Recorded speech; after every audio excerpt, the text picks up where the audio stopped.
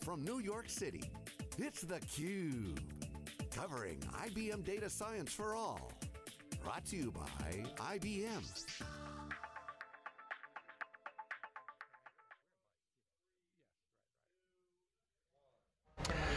Welcome back to Data Science for All. It's a whole new game. Our IBM's event, two-day event going on, 6 o'clock tonight, the big keynote presentation on IBMGo.com, so be sure to join the festivities there. You can watch it live streamed, all that's happening. Right now, we're live here on theCUBE, along with Dave Vellante. I'm John Walls, and we are joined by John Thomas, who is a distinguished engineer and director at IBM. John, thank you for your time, good to see you. Same here, John. Yeah, pleasure, thanks for being with us here. Sure. I know, in fact, you just wrote this morning about machine learning, so that's obviously very near and dear to you. Let's talk first off about IBM. Sure. Not a new concept by any means, no. But what is new with regard to machine learning and your work? Yeah, that's a good question, John. So, actually I get that question a lot. Machine learning itself is not new. Companies have been doing it for decades, so exactly what is new, right? So I actually wrote this in a blog today, this morning. It's really three different things. I call them democratizing machine learning, operationalizing machine learning, and hybrid machine learning, right? And we can talk through each of these if you like. But I would say hybrid machine learning is probably closest to my heart. So let me explain what that is, because that sounds fancy, right? So what we need is another hybrid something, right? No, but in reality what it is let data gravity decide where your data stays, and let your performance requirements, your SLAs dictate where your machine learning models go, right? So what do I mean by that? You might have sensitive data, customer data, which you want to keep on a certain platform, right? Instead of moving data off of that platform to do machine learning, bring machine learning to that platform, whether that be the mainframe or specialized appliances or Hadoop clusters, you name it, right? Bring machine learning to where the data is, do the training, building of the model where that is, but then have complete flexibility in terms of where you deploy that model. So as an example, you might choose to build and train your model on premises behind the firewall using very sensitive data. But the model that has been built, you may choose to deploy that into a cloud environment because you have other applications that need to consume it. That flexibility is what I mean by hybrid. Another example is, especially when you get into some of the more complex machine learning, deep learning domains, you need acceleration, and there is hardware that provides that acceleration, right? So for example, GPUs provide acceleration. Well, you need to have the flexibility to train and build the models on hardware that provides that kind of acceleration, but then the model that has been built might go into inside of a CICS mainframe transaction for sub-second scoring of a credit card transaction as to whether it's fraudulent or not, right? So this flexibility, off-prem, on-prem, different platforms, this is what I mean by hybrid. What is the technical enabler to allow that to happen? Is it just a modern software architecture, microservices, containers, blah, blah, blah? Explain that. Yeah, that's a good question, and it's not, we're not, it's a couple of different things. One is bringing native machine learning to these platforms themselves. So you need native machine learning on the mainframe, in the cloud, in a Hadoop cluster environment, in an appliance, right? So you need the runtimes, the libraries, the frameworks running native on those platforms, and that is, it's not easy to do that.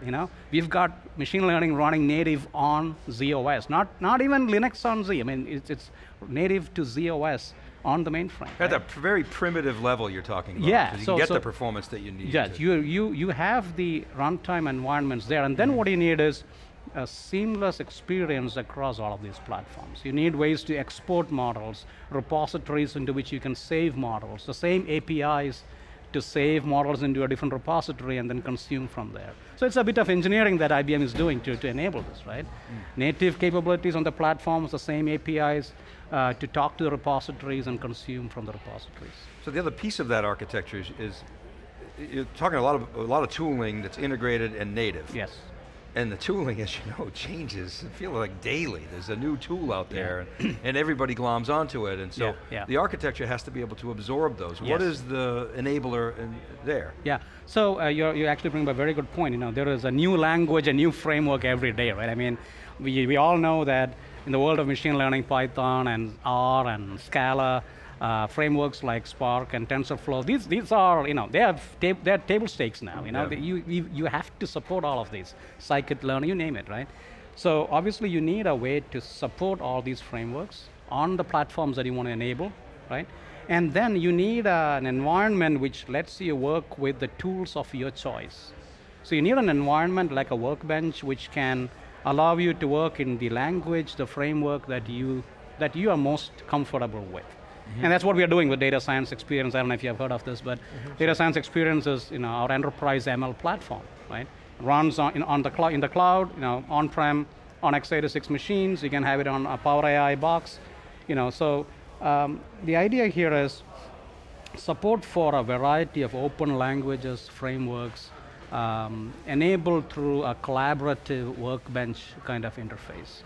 And the decision to move, whether it's on-prem or in the cloud, it's a function of many things, but let's talk about those. I mean, data volume is one. I mean, you can't just move your business into the cloud. It's just not going to work that well. I mean, it's a journey, It's too expensive, but and then there's others. There's, you know, governance edicts and security edicts. Not that the security in the cloud is any worse. It might just be different than what your organization requires, and the cloud supplier might not support that. It's different clouds. It's location, you know, et cetera. So when you talked about the data saying being on-prem, maybe training a model, and then that model moving to the cloud. So obviously it's a lighter weight. You know, it's not. You're not moving the entire data. Right. But I have a concern. I wonder if clients ask you about this. Is okay. Well, it's my data. My data I'm going to keep behind my firewall. But that data trained that model. And I'm really worried that that model is now my IP that's going to seep out in the industry. What do you tell a client? It's a fair point. You know, so you obviously, you know, you still need your security mechanisms, your access control mechanisms, your governance mechanisms. So you need governance whether you are on the cloud or on-prem. Your encryption mechanisms, your version control mechanisms, your governance mechanisms all need to be in place, regardless of where you deploy, right? And to your question of how do you decide where the model should go, as I said earlier to John, you know, let data gravity, SLAs, performance, security requirements dictate where the model should go. Right? We're talking so much about concepts, right? And theories that you have. So let's roll up our sleeves and get to the nitty gritty a little bit here and talk about what are people really doing out there. Use cases. Just give us an idea for some of the kind of the latest and greatest that you're seeing. Lots of very interesting use cases out there. So actually, I'm part of what IBM calls a data science elite team. You know, we go out and engage with customers on very interesting use cases, right? And we see a lot of these hybrid discussions happen as well. Going from one end of the spectrum is understanding customers better. So I call this reading the customer's mind. So can you understand what is in the customer's mind and have an interaction with the client without asking him a bunch of questions, right? So can you look at his historical data, his browsing behavior, his purchasing behavior, and have an offer that he will really love? Can you really understand him and give him a celebrity experience? So that's one class of use cases, right? Another class of use cases is around improving operations, improving your own internal processes. So one example is fraud detection, right? I mean, that is a hot topic these days. So how do you, as the credit card is swiped, right? You know, it's just a few milliseconds before that travels through a network and hits your backend mainframe, and scoring is done as to whether this should be approved or not. Well, you need to have a prediction of how likely this is to be fraudulent or not in the span of that transaction. Here's another one. I don't know if you call help desks. You know, I sometimes call them helpless desks. Right? Help desk. Try not to helpless desks. But you know, for pretty much every enterprise that I am talking to, you know, there is a goal to optimize their help desk, their call center, their call centers. And call center optimization is huge. So as the customer calls in, can you understand the intent of the customer? See, he may start off talking about something, but as the call progresses, the intent might change. Can you understand that? And in fact, not just understand, but predict it and intercept with something that the client will love before the conversation takes a bad turn. Must be listening in on my calls. To your calls, yeah. We're studying your calls, I'm Don. the Andrew, I go every which way. I don't know. I game the system and just get really mad and go, let me get you an operator. Right. Yeah, give me a supervisor, right? Give me a supervisor, Agent, right? okay. You two guys, your data is special case data. Yeah, right. This guy's pissed. We are red flag right off the top. We're not even analyzing Dave, it. John, forget about it. What about things? Because they're moving so far out to the edge, and now with mobile and that explosion there, and sensor data being what it is, and all this tremendous growth. Yeah. Tough to manage. It is. It really is. I guess maybe tougher to make sense of it. So how are you helping people make sense of this so they can really filter through and find the data that matters? I mean, there's a lot of different things rolled up into that question, right? So one is just managing those devices, those endpoints, multiple thousands, tens of thousands, millions of these devices. How do you manage them? Then, are you doing the processing of the data and applying ML and DL right at the edge, or are you bringing the data back behind the firewall or into the cloud and then processing it there? If you are doing image detection in a car, in a self-driving car, can you allow the latency of data being shipped and of an image of a pedestrian jumping in front to be shipped across the cloud for a deep learning network to process it and give you an answer? Oh, that's a pedestrian. You may not have that latency. You may want to do some processing on the edge. So that is another interesting discussion, right? And you need acceleration there as well. The another aspect is, as you said, separating the signal from the noise. It's just really, really coming down to in the different industries that we go into. What are the signals that we understand? Can we build on them, and can we reuse them? That is an interesting discussion as well. But yeah, you're right. I mean, with the world of exploding data that we are in, with all these devices, it's very important to have a systematic approach to managing your data, cataloging it, understanding where to apply ML, where to apply acceleration, governance, all of these things become important. I want to ask you about, come back to the use cases for a moment. You talked about sort of celebrity experiences. I put that in sort of a marketing category. Fraud detection's always been one of the favorite big data use cases, help desks, recommendation engines, and so forth. Let's start with the fraud detection. So about a year ago, I mean, first of all, fraud detection in the last 6-7 years has just gone and gotten immensely better. No question, and it's great. However, the number of false positives about a year ago was it was too many. We're a small company, but we buy a lot of equipment and lights and cameras and stuff. The number of false positives that I personally get was overwhelming. They've gone down dramatically in the last 12 months. Is that just a coincidence, happenstance, or is it getting better? No, it's not that the bad guys have gone down in number. It's not that at all. No, that I know. No, I think there is a lot of sophistication in terms of the algorithms that are available now, in terms of so if you have tens of thousands of features that you're looking at, how do you collapse that space, and how do you do that efficiently, right? There are techniques that are evolving in terms of handling that kind of information. In terms of the actual algorithms, different types of neural net innovations that are happening in that space.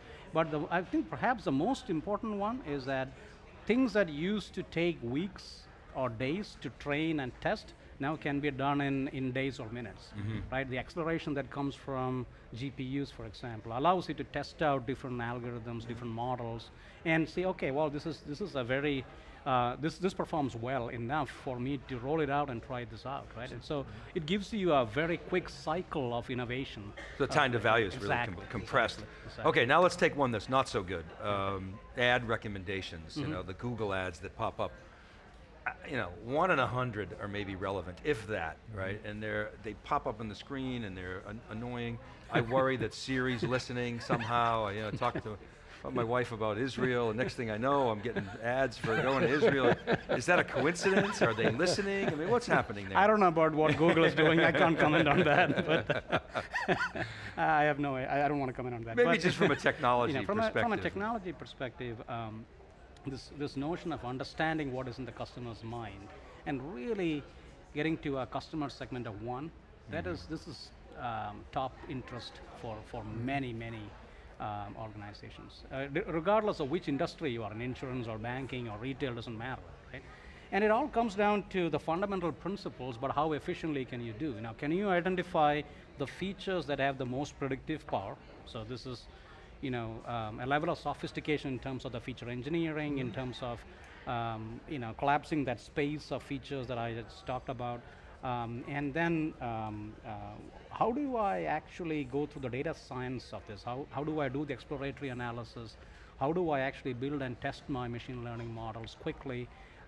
Do the tools allow me to be very productive about this? Or do I spend weeks and weeks coding in lower level formats? Or do I get help? Do I get guided interfaces, visual builders, which guide me through the process, right? And then the topic of acceleration we talked about, right? These things come together, and then couple that with cognitive APIs. So for example, speech to text.